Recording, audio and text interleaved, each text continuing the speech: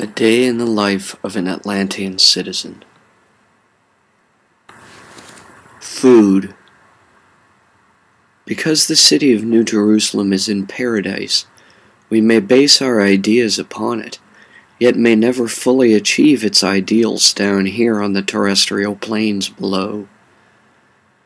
Thus we know only of the foods of Eden that they resemble enormous gems, emeralds, rubies, diamonds, jewels, etc., that their flavor is that of intoxicating perfumes, and that their substance is meant to feed our knowledge, our mental awareness, our brains themselves.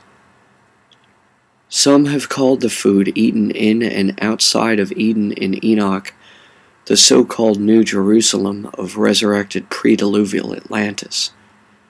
Amrtia, Zro, the Shem-Manna,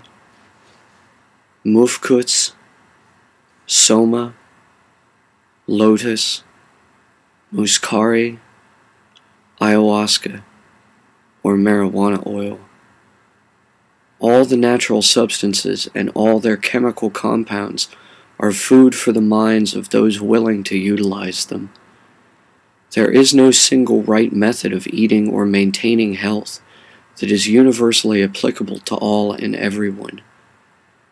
Some have hypothesized of the aesthetic ideals of Atlantis that they were not art for art's sake, but were harnessed into the employment of the state.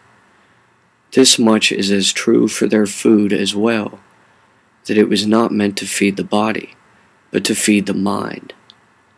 Like art that is eye-catching, the mind's eye is like a mouth that eats, that ingests and consumes stimuli both real and imaginary.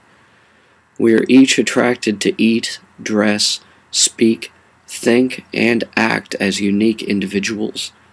No two of us with exactly identical tastes and style. We say thus of the food in Atlantis or paradise that it is widely enough variant to provide unending recombinations.